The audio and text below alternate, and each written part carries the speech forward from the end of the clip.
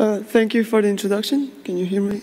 Well, okay, and thanks a lot for the invitation to give this talk. So, yeah, the topic of my talk is the idea of going towards high fidelity numerical simulations, in particular for protoplanetary disks. So I start with a picture where here there's an observation of a protoplanetary disk, and on these sides there's a simulation trying to reproduce this protoplanetary disk. So the idea is that because there are still a lot of unknowns on how planets form, and I just looked up some recent papers in Nature to get these questions. What is often done, and you've seen throughout this whole morning, is that we do numerical simulations. So this is a bit confusing. Okay. Okay. So at the lowest level of complexity, we can represent our system as a hydrodynamic system, actually. So where in the center you have a star, which is given by a gravity source term, and around the star you have gas, which is orbiting. But this can actually be hard to evolve numerically depending on the constraints that you have. So, for instance, if you want to use a code which is general and not only designed to evolve disks, so for instance, think of unstructured meshes or Cartesian grid codes, then it's actually pretty hard to do this in a naive fashion. So here I show you just a simple example where we have the cold Keplerian disk case. So here it's just a density profile. You have high densities and low density, and at the center you have the star. And what happens is that as you evolve this, with each rotation, your solution diffuses because of numerical viscosity, and after a few rotations, this will break down. And what you can do is now increase the resolution, but this still will happen because of numerical viscosity. So you can improve your solution by doing two things. So one thing is to go just to higher order methods, and another thing is to account for the structure of the PDE. So you know something about your system, and you can introduce this information into your solver. And this is also something that I'll discuss in this talk. So I give you the outline of the talk. So first I'll just mention the mathematical model which is used. Then I'll talk about this high-order finite element discretization, which is Discontinuous Galerkin. Then I'll talk about well-balanced property and angular momentum conservation. And then I'll show some numerical experiments and go into conclusions and what we are doing. So, like I mentioned, the model, if you approximate your problem to the lowest level of complexity, you can think of this as being a hydrodynamic system. And this is basically just given by Euler equations plus a gravity source term. So this is actually a hyperbolic balance law. And if we stay in 2 dimensions, you have the quantities that we are tracking and evolving are the density, the momentum, and the energy. And the fluxes give us the dynamics of the system, and this gives you the gravity interaction. And of course, we close the system with equation of states, and throughout these simulations that I'll show, we use the ideal gas law. So going on to these higher order finite element discretizations, just a quick word on this. The idea is that you want to converge to your solution quickly. So just a simple definition. So as you increase the number of cells in your simulation, you want to attain a convergence rate which is higher than 1. So in the CFD community, normally a higher order method is considered when you have a convergence rate of larger than 2. So because we're dealing with hyperbolic problems, I'll show you the formulation of the discontinuous Galerkin method. This was introduced in '98 by Coburn. So this is just a simple 1D example. So you go from a domain omega, and first you have to discretize this. So we put a tessellation, a Cartesian tessellation, and we call it TH. And now we are seeking for a solution which is going to be high order, which lives in this space. And this essentially means that it's a globally discontinuous solution, but that locally is approximated with a polynomial of at most degree k. And now to solve this, we have to approximate our solution. To approximate our solution, we need the weak formulation. So we take a test function v, and we multiply it through with our PDE, and we integrate over some cell k. And now if we just rewrite the divergence, using divergence theorem, you get two contributions, which is basically the flux through the cell surfaces, and then a volume integral. And the important thing to take from this is that if you want to go to higher order, in this case, you basically just need to project your solution into a space which has higher order polynomials. And in terms of the stencil, you don't really change it by going to high order. So you always only take information from your neighbors. And this is important because if you want to parallelize, then you have a very local stencil. So further on, to actually solve this numerically, you have to then replace your integrals with quadrature forms and disambiguate the value at the interfaces. So use Riemann solvers or approximate Riemann solvers. And in the end, we have this numerical scheme, and this is what we use. So now onto the properties of the PDE. So Clement already talked about well-balanced schemes. So the idea is that if your system has a steady state, so if W is a steady state solution of your PDE system, you don't want to evolve it numerically. You want your solver to not do anything. But here, this from a bachelor thesis in our institute, what you see is that if you just use some scheme which is unbalanced, over time you will start deviating from the steady states.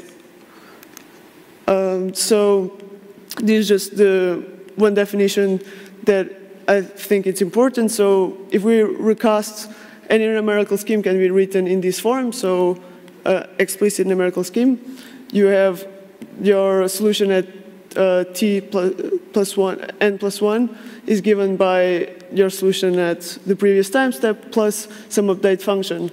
And now a well-balanced scheme is going to be such that h will be 0 if you have a steady-state solution. So you don't do any updates. And there's a formal definition given by Pares in 2006. Some more definitions just for the sake of discussion in the results. This is just essentially first, by definition also, if you have a steady-state solution, this W will satisfy this relation, which is the balance of the divergence and the source term. Further on, if we look at the specific Euler equations, first, a hydrostatic steady state is given by this relation. So here we note that there's no, so the velocity is going to be 0. So what we have to balance is the gradient of the pressure and the gradient of some potential.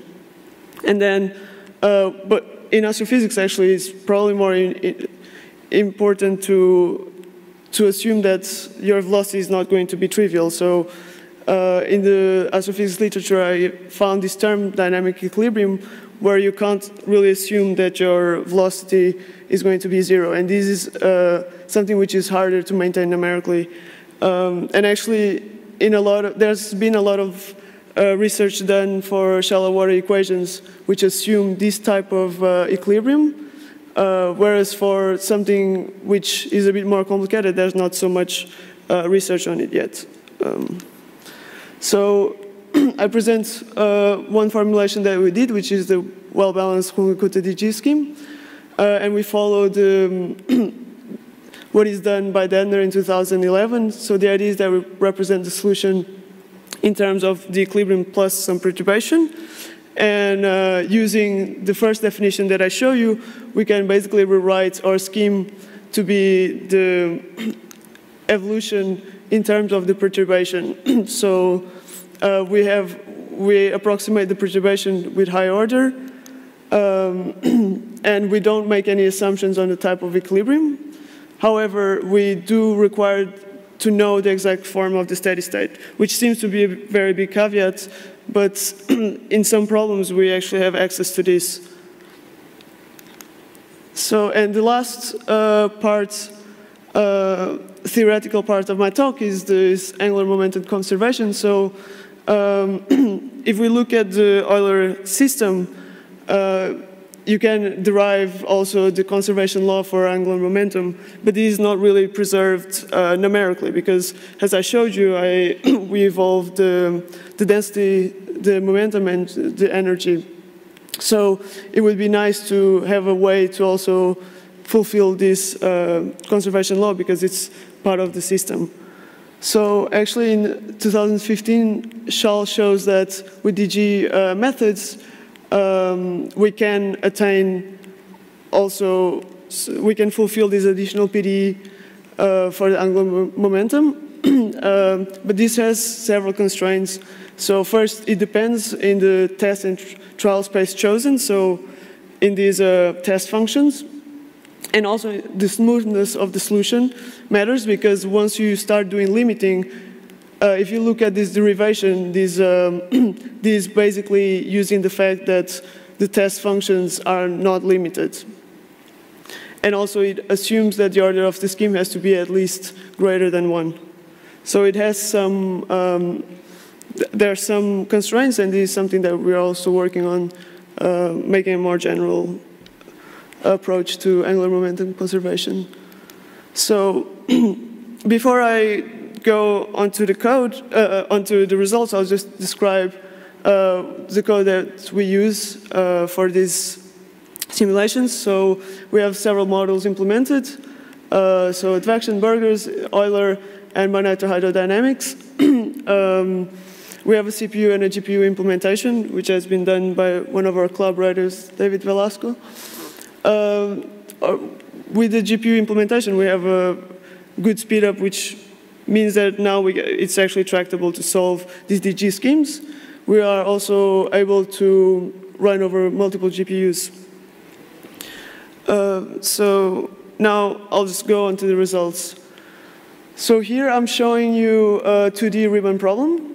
And this is just the initial condition, and I'm plotting the density. So you have a region of high density, and what will happen is that over time you'll develop a shock, and we want to see whether we can capture this well. So if you use a first order scheme with 128 by 128 grids, all the features are very smudged, you won't be able to see much. If you pump up the resolution, you'll be able to see the features emerging, but this is at a higher cost. If you want to maintain the resolution, but you go to higher order, you can now see the shock fronts and the features developing very clearly. So going back to this Keplerian disk case, we can also, so just to show again, the idea is that if we increase the resolution again, we can solve it for a bit longer, but eventually we'll also diffuse. Now with the second order and third order schemes with DG, we can keep the resolution relatively lower, and evolve the system for a lot longer, and the structure of the disk looks still okay. There are some oscillations coming, and this is due to the discontinuities at the interface of the density. So now, to talk about this well-balanced property, this is first the hydrostatic steady state. So it's just basically an exponential exponential profile, and it's hydrostatic, so we don't have any velocities. And this eta here is to denote the perturbation. But here, first the results, we assume eta to be 0. And what we can see is that if you increase the resolution for an unbalanced scheme, and you increase the order, eventually you can approximate the steady state very well, but this is at a high cost. Whereas if you have a well-balanced scheme, you're really not dependent on the order, and you can still be close, very close to the steady state, to machine precision. So now we introduce a perturbation. So this eta now is given by a Gaussian pulse. And I show you different amplitudes. I'm not sure if you can see this. But so this is the amplitude of the perturbation. So this is 10 to the minus 2. And what I plot here is the difference between the full solution and the steady state. So this is the initial condition, and this is after some time. And for a perturbation which is large, the well-balanced scheme and the non-well-balanced scheme perform very similarly. But if you start reducing the size of your perturbation, now the non-well-balanced scheme will start deviating and is not able to capture it so well. So you can play this game of now increasing the order of your scheme or the resolution to capture this perturbation. But if you keep now reducing the amplitude, you'll end up, you always have to increase the approximation, the spatial approximation of your scheme. Whereas with the well-balanced scheme, this really doesn't matter, the size of the amplitude. So now looking at something which is a bit more complicated, so this dynamic steady state that I described, here we assume a constant density profile with tapering off and a subcaplarian velocity. And what you can see here is that it becomes harder to maintain this equilibrium if you have an unbalanced scheme. Whereas with a well-balanced scheme, you can still be very close to the steady state. So now we can think again, okay, what happens if we add a perturbation? So we add a perturbation to the gravity potential, and you could think of this as being, for instance, a planet. And you can see that here I'm plotting the densities and the difference between the full solution and the steady state. So in a non-well-balanced scheme, you'll have some oscillations coming from just solving the steady state.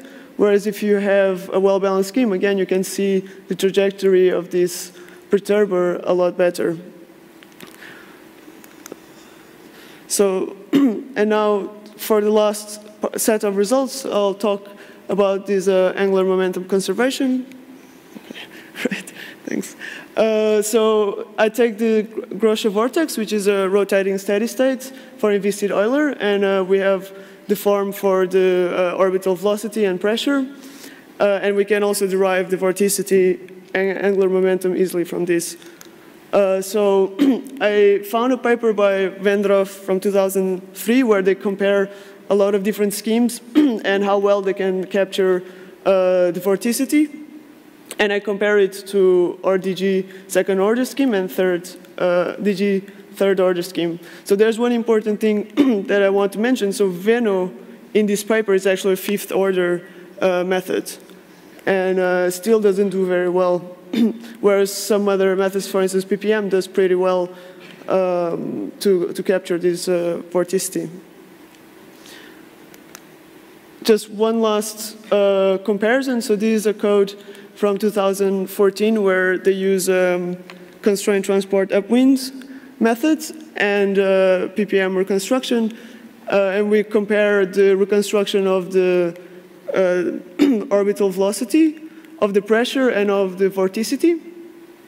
So these are the results from the paper from 2014, and this is the DG results. And we can track the vorticity pretty well. So the blue curve is given by the third order method.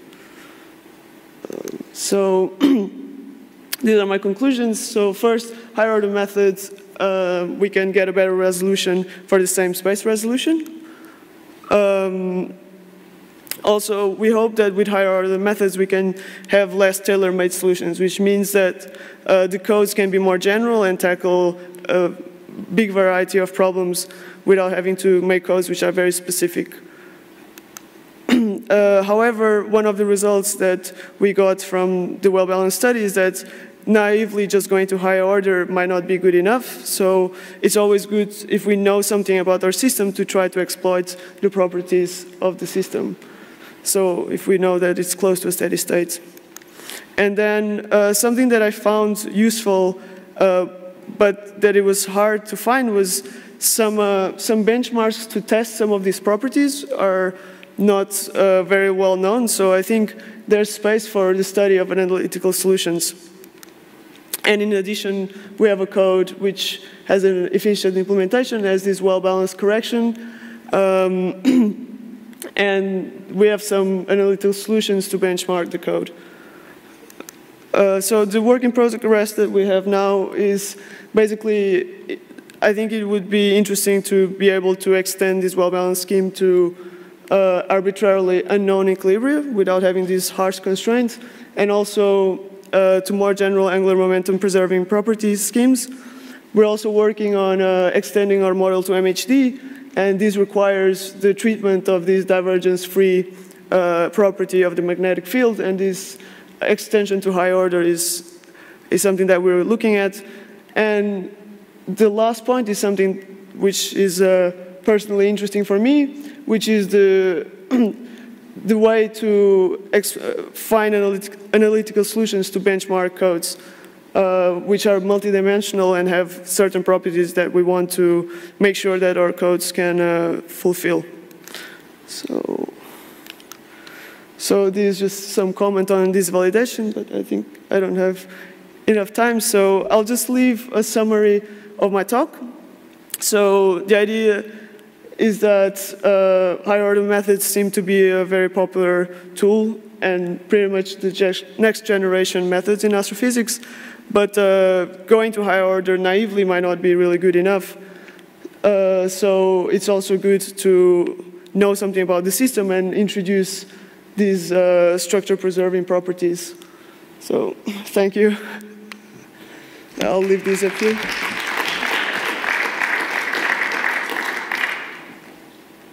Thank you, Maya. If you have any questions.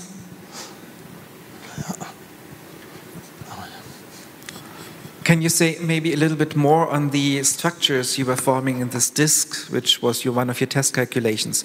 You're performing these rings in there, so.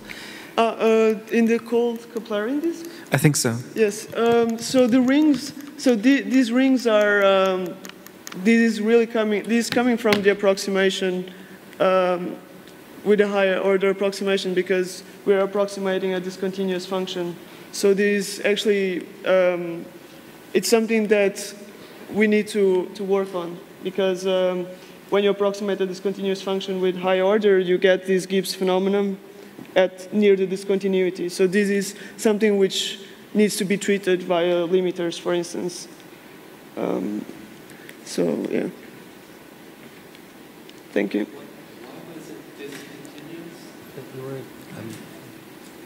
Excuse me? What was the what discontinuity were you trying to capture here? Oh, this is a test case that we found, which has been used to benchmark other codes. So we just used it to see how this method would perform. So was the discontinuity at the edge of the disk and then worked its way in to make these rings? Yeah. So what starts happening is here. So you have the discontinuity here and here, and you'll start having some oscillations there, and that propagates inwards. But these really, if you just look at, for instance, the advection of a square pulse, this happens if you don't do any limiting. So yeah, this is something that it's, in my opinion, one problem of discontinuous Galerkin, which has not been yet solved, which is how to effectively treat these discontinuities. So some people actually do, I think there was a talk here where they added some viscosity to get rid of these oscillations.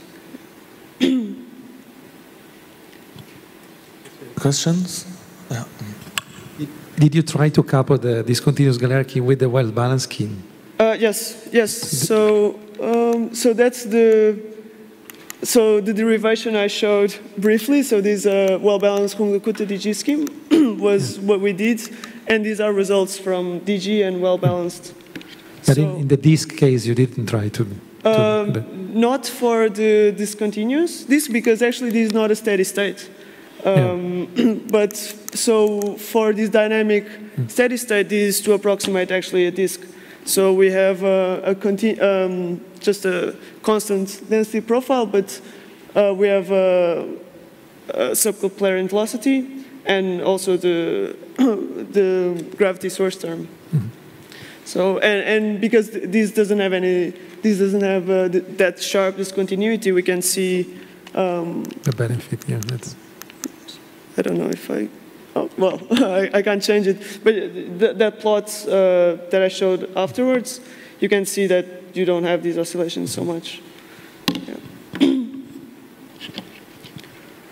I could have a question. What do you obtain if you use a limiting or limiter or something like that?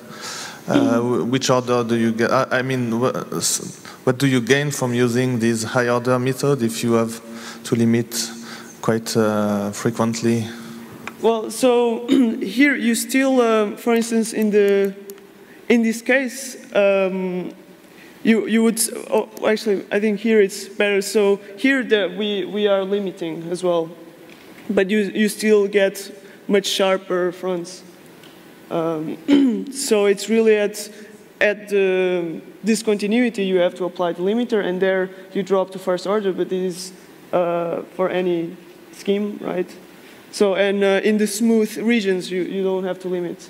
And the limiter that we use is a limiter which does this hierarchically, so it does some sort of shock detection and then limits if necessary. Yeah. But the real strength of this method, I believe, it's more for smooth flows. There you see you can advect something infinitely, and it's still really preserving the maximum. Is it positive preserving? Like, do you have negative pressures or? So we have a limiter which does this positivity preserving. Yeah.